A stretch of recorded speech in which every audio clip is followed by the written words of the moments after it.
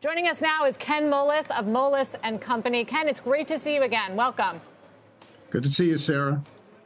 So tough market. It's not like deals aren't happening, but boy, have they slowed down. What is it like from your perspective? Yeah, they have slowed down. And I think maybe it's like every other industry. Maybe we have a supply chain problem, and our supply, I guess, in M&A, a lot of it is finance, especially in the leveraged loan market and transactions that involve less than investment grade credit. And it's just almost impossible now to get a deal financed. So that's a problem in the short term.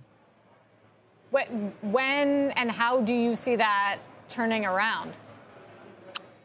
Well, look, it's kind of a strange world out there. You know, we have a mid-threes unemployment. The banks, I listened to some of the bank calls.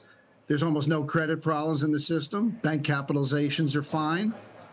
I think there's a extremely volatile market out right now. The post Jay Powell's speech at Jackson Hole, there was just a rapid increase in volatility. Look at the last, you can see the last few days in the market.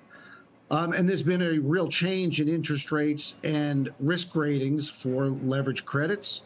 There's a significant amount of transactions that are still hung in bridge loans from the bank in the banking system that have to get cleared. I can't tell you the exact day it'll happen, but I will tell you there's a real feeling out there that this is it's containable to a time frame. I don't know if that's 10 weeks or 4 months but it just feels like there's a wave that has to get behind us of revaluation, reversion of interest rates, and resetting of valuations.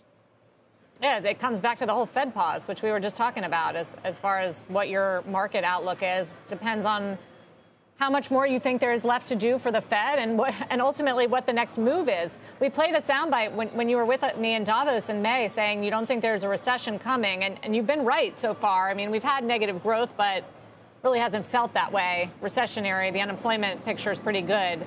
What have you changed your tune about what you think is happening in this economy? Well, I do think the Jackson Hole speech made things a little tougher out there, but it was interesting. When you and I met, I think, Jay Powell, we discussed the fact, and I felt that the Fed was going to be tough. I felt no chairman wants to go down and release inflation back into the world. I thought personally that it would be that he would want to stamp it out pretty dramatically.